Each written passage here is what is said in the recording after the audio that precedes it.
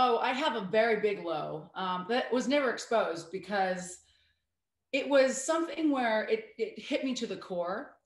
Um, so when they edited where I was exposed with Braunwyn on that trail, and I knew it was coming, and I knew that Braunwyn, I didn't realize at the time, but Braunwyn had contacted my ex-husband online, found his phone number, and started befriending him, then found out about my past and all this stuff.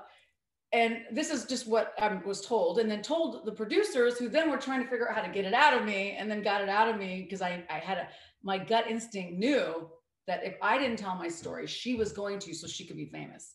So, she's done so much stuff on the show that I didn't want her to use my situation for her fame. So I just spit it out knowing, so that was a low. But here's the big low was I never knew at the end of the season during the reunion, I never knew during the entire reunion she was texting my ex-husband.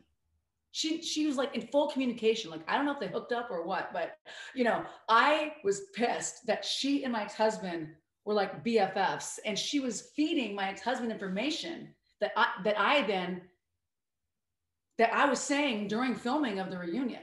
And that's when I realized this woman is completely two-faced. Like, the whole world thinks she was there to rescue me, but really she was there to get famous and to use me for her fame. So that was a low part, because I really tried to be friends with her, because I understand her personality. I understand where she comes from, and she's had an interesting childhood.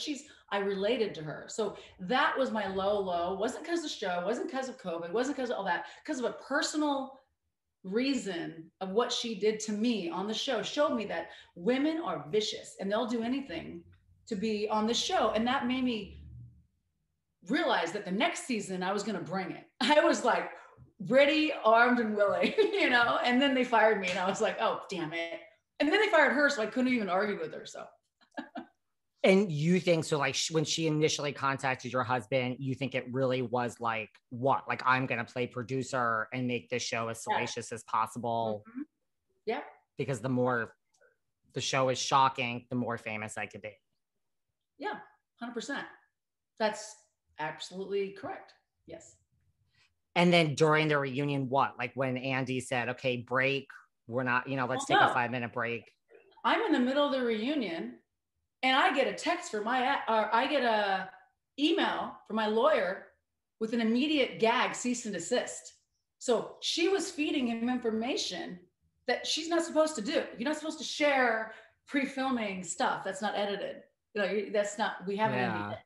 So I was very, very, very disappointed in Braunwyn. And I think that she should be disappointed in herself. And I hope that now that she's sober, she sees what she has done and she makes amends one day. And if she doesn't, that's on her heart and not mine.